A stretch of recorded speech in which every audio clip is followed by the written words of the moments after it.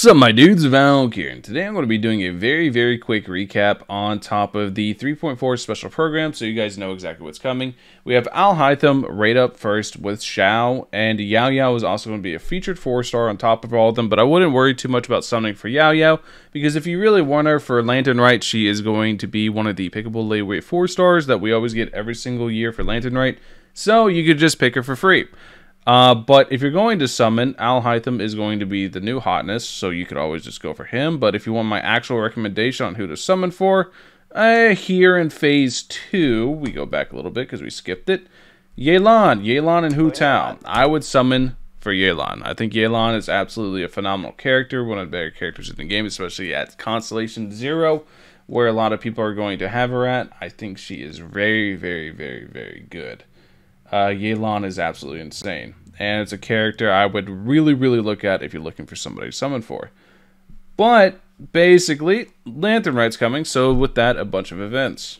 This is one of the events that I was talking about. You'll be able to pick one of the 4-stars, any 4-star from layaway. Just, they've done this every single year, so it should be a shock to nobody. And in one of my personal favorite events, we have Beetle fighting.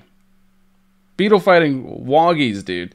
This looks very goofy. It looks like something that would get old very quickly, but it just looks fun. It just looks very funny. You're trying to knock the other Beetle out of the ring. It looks really hilarious to me, but yeah, this is going to be a really cool event.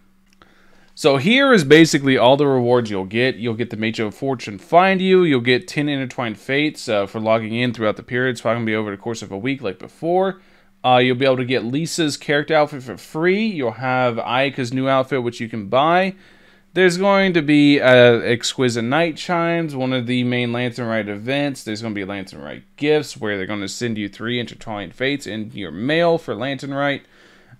Basically, it's going to be 13 wishes. You get to pick a 4-star. Pretty generous, pretty good.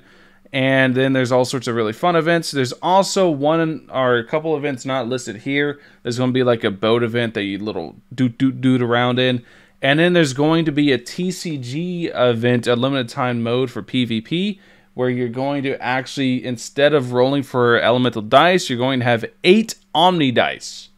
8 Omni dice that you can actually go against each other with, which is going to be insanity. I'm not going to lie. It's going to be pretty unfun if somebody's running a strong deck, but if you're both running like kind of funny meme decks, then it could be a pretty fun game mode.